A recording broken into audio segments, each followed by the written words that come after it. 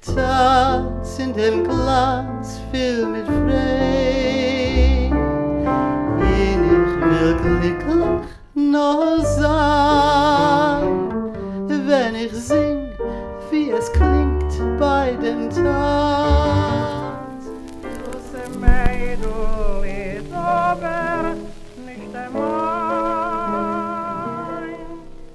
The Gestapo destroyed the entire stock, and the story of this label was forgotten.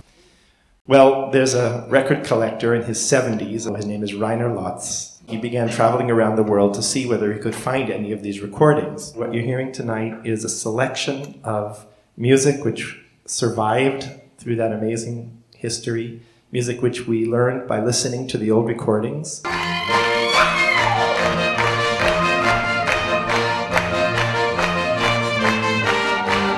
He opens up the suitcase. This is a story of immigration. About losing relatives and friends. And there is a pile of recordings. This is a drinking song.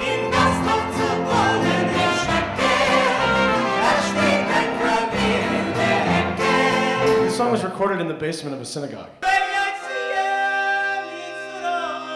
The Semer label was one of the few places where Jewish artists were still allowed to be artists. I like to think of it as a Noah's Ark because it invited artists of all kinds. It's nice to go from a cantorial piece into early modern erotic poetry.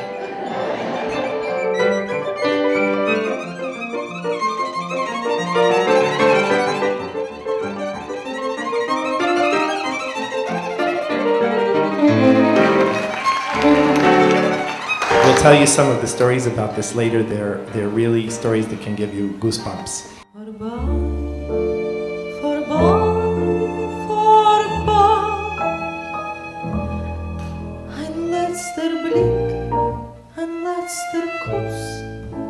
Funny to become emotional at this point.